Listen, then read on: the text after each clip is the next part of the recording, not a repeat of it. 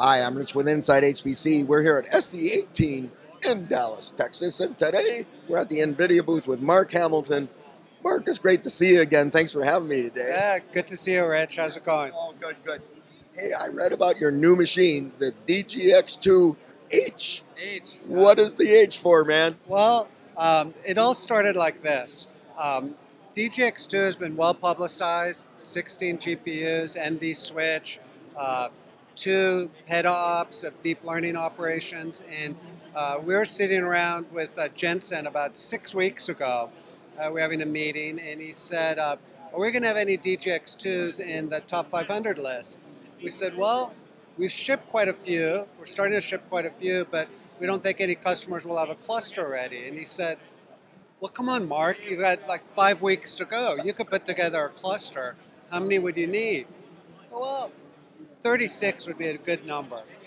36 InfiniBand ports and the like. And so he said, well, he goes, have you ever talked to our gaming guys? I go, I don't really talk to those gaming guys much. And he said, well, they're always overclocking stuff. Can't you overclock a DGX2?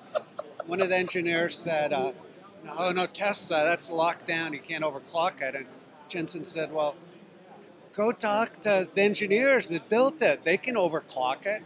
And so we set out 5 weeks ago with a mission of building sort of the supercharged overclocked DGX2. So we did a bunch of different things. First is these use the SXM3 module. You can't really tell from here, but with the heat sink on it, but the base module is what we call SXM3. And that was designed, well, it ships at 300 watts. It was designed to support up to 450 watts. And so our engineers were a little crazy, and they said, what if we overclock these to 450 watts? Let's see what happens. And then we've got a pretty powerful Intel CPU, 2 of them. You can't see 2 Intel Platinum, 24 core. Right. But Intel has a special sort of, one of their off-price list SKUs runs 24 cores at 3.1 gigahertz. And so we basically threw away 72 perfectly good Intel Platinum CPUs and got like the absolute fastest we could. Okay. And then we threw out a couple of, there's normally 25 gig Ethernet cards to connect to storage. We threw those out, and to add to the 8 Mellanox EDR cards, we added another 200 gig cards to connect to storage. Then we turned the whole thing on. So normally 10,000 watts runs at 12,000 watts. We had to do some changes to the power supplies, a little bit of other tuning, and boom, we ended up at just over 3 teraflops on LinPack, which was good enough for number 62 on the top 500. I was pretty happy because I had committed it'd be 75 or better.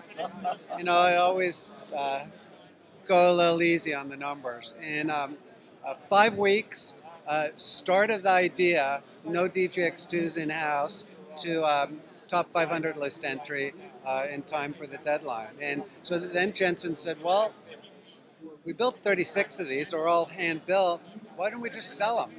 So last Friday we announced Oak Ridge National Labs took delivery of the first hand-built DGX-2H, and if customers are interested, the product is for sale. By the way, the H does not stand for Hamilton. DGX2 high performance, I think. Okay. Just wanted to clear that up. And we're pretty excited about it. Now, we think that the bulk of what we sell will be in DGX2, but if that isn't enough for someone and they want to replicate, they can have one. That's great, Marc. So this is a product now, you're saying? It's a product. Okay. Yep. Okay.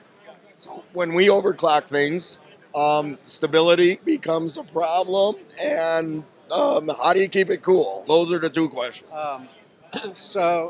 Again, we use it's air-cooled. The fans are all adjustable fans, of course, so we ran the fans higher when we were running LinPack. It was very stable. We did a number of LinPack runs, and again, LinPack is, because it runs for quite some time, so you have to have a stable system to run that, right? If you have any inconsistency, right, because it's running in lockstep, you're not going to get good results on it.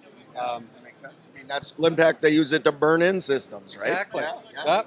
Okay. So that's part of that cluster now is part of our larger Saturn V DGX cluster, which is over 1,000 DGXs, ones and now twos. So and we use that for all of our internal deep learning, high performance computing, and other research graphics applications at NVIDIA. Well, Mark, I got to congratulate you to pull something like that off in that short amount of time and land that high on the top 500. Congratulations, man. Thanks, Rich. Good job. Talk to you soon.